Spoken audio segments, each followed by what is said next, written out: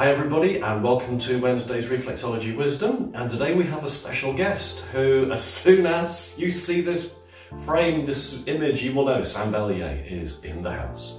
Today we're going to do, as we've promised, we're going to finalise our working firmer techniques, but working safely, and I'm going to show you a finger-free technique, and we're going to show a reflex that very often is sadly left off the charts, but should really be there because it's a major stress reflex. It is our trapezius. Now, when I put this together with finger-free reflexology, I'm thinking, how can I mimic a massage to the trapezius? I'm thinking there's just no way we can pick up the reflex points like a Swedish massage would do in reflexology. So I went to Japanese massage, where they will press down on the skeleton and squash the muscle between therapist and client. So we're going to mimic that now on the feet. Okay, so what we're going to do is we're going to first orientate ourselves on the foot, because a lot of foot charts don't show where the trapezius reflex is. Hopefully we're all agreed that the shoulder reflex is located underneath the little toe, so this area just here.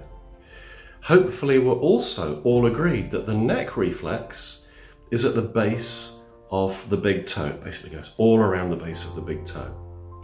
So therefore, if we were to join our shoulder up to our neck, and we would be looking for a ridge that's muscular, then this area here that some people think of as the ear and eye reflex would be where our trapezius is. So it mimics exactly where my shoulder is to my neck, and we've got this muscular ridge just here. That's where our trapezius is going to be. So what we're going to do, first of all, we're doing a bird's eye view, just as if you were the therapist. And what we're going to do is we're going to use this knuckle. Hopefully you've all got a nice little protruding knuckle on your long finger. And we're just going to hold the foot and we're going to push straight down, remembering how it was that I was squeezing down on Sam's trapezius, and we're going to do exactly the same principle with this knuckle, just pushing straight down. The straighter you are, the further right above this reflex, the better it is.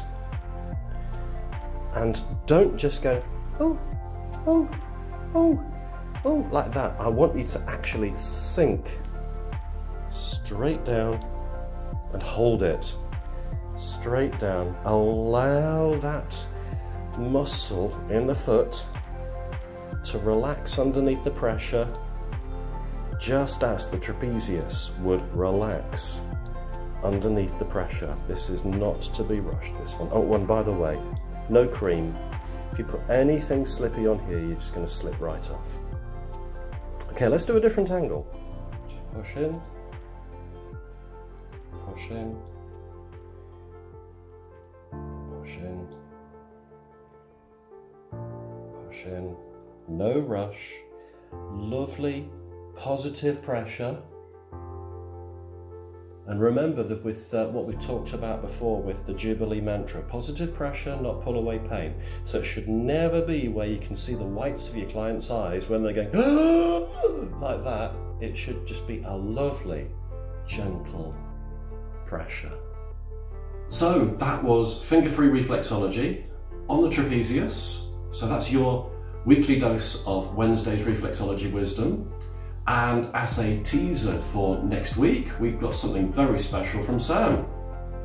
So you've all heard of Joe Shelby Riley and Dr. William Fitzgerald, but what you might not know is that his book is now available, and I will teach you where to find it in next week's episode.